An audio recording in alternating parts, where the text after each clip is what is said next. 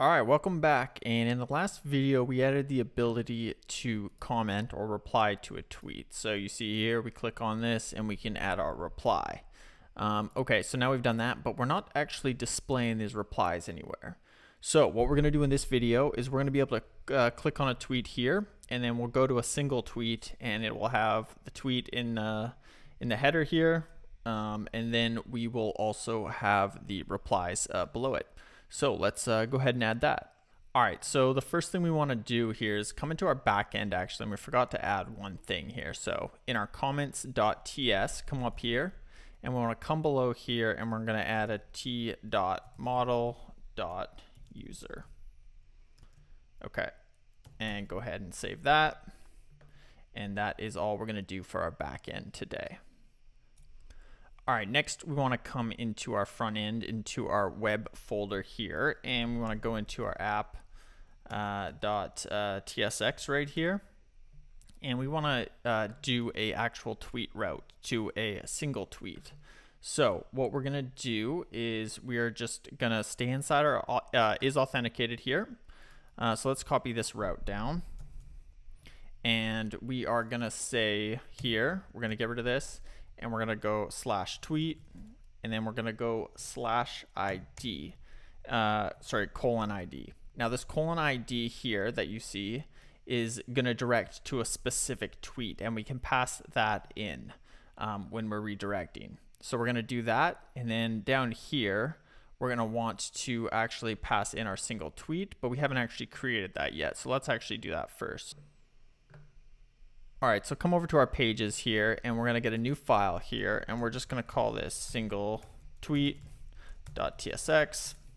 Okay, that's looking good. And then we're gonna wanna copy over our home here. So go and copy everything in your home file here, because they're gonna be quite similar to this. And then we'll paste this in here. And we wanna change over this single tweet, and the same down here, single tweet. Okay. Okay, so you can go ahead and save that.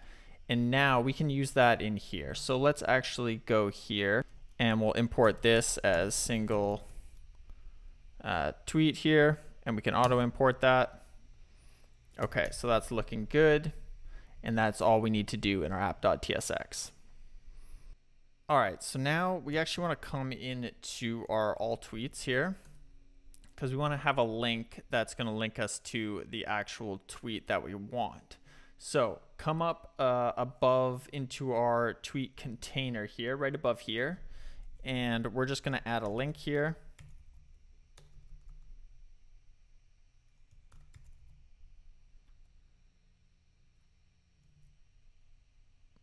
And bring that in.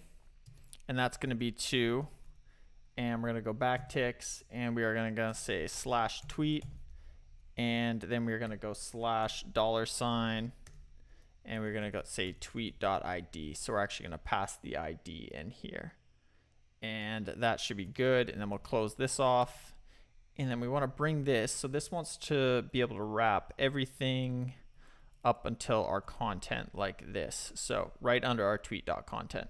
So go ahead and save that. And let's take a look real quick. Okay, so we come over here. We can, so take a look actually at our nav bar here, our address bar. And when we click on a tweet like this, we can see that we're getting the actual tweet and the number. Now, right now, we're just passing in the same home components, so it won't look any different. But we are gonna take this number and use that to fetch the individual tweet that we want. So let's go ahead and start that process. All right, so let's start up at the top here, and we are going to start by changing this to say tweet_query. Okay, and then this is going to say tweet down here. Okay, and then we want to get a specific tweet, so we actually want to pass in a couple things. So we want to say $ID, and we're going to say that is an int.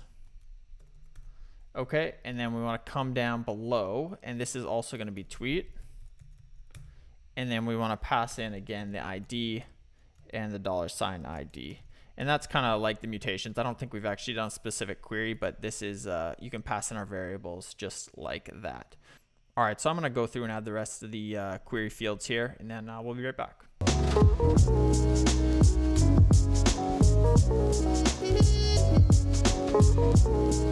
All right, so this is what our query is gonna look like here. A little bit longer than normal, but basically we're gonna get a tweet, and then just get all of these other fields from it. So a profile and avatar, kind of the typical stuff. And then we want to get the comments, which is all the replies, and then the user that sent that comment, and then their profile and their avatar. So nothing too crazy there, but yeah, that should be good. All right, so then we want to come down here, and we want to actually add an interface here. So give ourselves a little room here. So we're going to go interface, and then we're going to call this param type. And this is going to be from our use history. And we're going to be able to get the params, and that's how we're going to actually get the specific tweet from the address bar. Basically, we're going to pull from there. So this is just going to be an ID, and it's actually a string type, which we're going to have to convert to a number after. Okay, so that's good. Use history can stay the same, and then we want to get the param type. We'll do right below this. So let's go const. And we can pull it out. We can pull the ID out here, and then we're going to go equals use params, and we're going to import that from React Router DOM there, as you see, and then we're just going to pass in our param type, and then call it right there. Okay, so that's looking good. Space this out a tiny bit for you. Then here we want to pass in our query here. So that's the tweet query. Like that. And then we're going to pass in our variables here. So it's almost like we do in our mutations. And we'll go variables. Okay. And then we'll pass in the ID. Now we want to convert our string ID, because it's going to be a string, into an int, because that's the type that we need for this. So we're going to say parse int. Okay, and then we'll pass in the ID just like that. Okay, that is looking pretty good. And we come down, our left side's going to be the same, so we can leave this just like that. Our home header is going to be the same. We are gonna, below our home header here, above our title, we are gonna use the same kind of go back button that we do on our profile. So you can copy that over from profile, or I'm just gonna paste it in here. So I got it there. So basically this is just a back button using the go back method from history. Okay, so that is good there. This home, we want to call that tweet. So that's good. And then we can get rid of the homepage tweet and the all tweets. So get rid of this here. And then under here, we're actually going to add something very similar to what we used in the create comment in the last video. So come over to the create comment, and we can just copy this over. So come down a little bit here. And from this p tag up to this div here, right below the header, copy that over. And then we're going to come over and we're going to paste this in here. Okay, so that is looking pretty good. We're going to want to change over some of these values. So let's go through it and do that. So here, this is going to be changed to data.tweet.author.profile.avatar. Okay, so that's good. Instead of name right here, we're going to have data.tweet.author.name. And that should be good now. Okay, and all these styles are going to stay the same. And then this tweet down here, we're going to say data.tweet.content.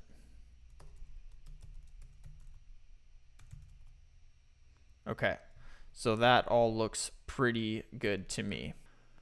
Okay, and then I think basically the last thing we want to do is we want to map over all our comments and add them below. So let's go ahead and do that, and then I'll come back and talk you through it.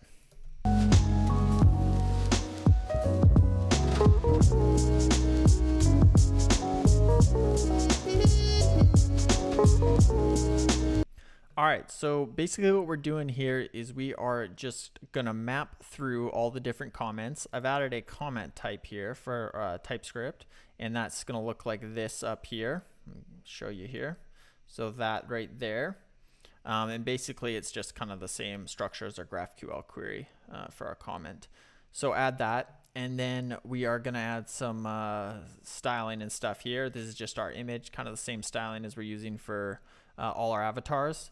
And then we're just going to add our username, and then we are going to add the content of the comment. So basically whatever the comment is below.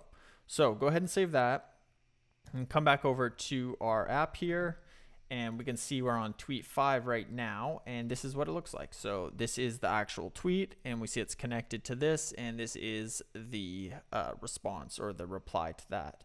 And those would be and those have been mapped over, so there'll be a list of them below if there are more than that. If we go back here, we can look at this one. We can add a reply here.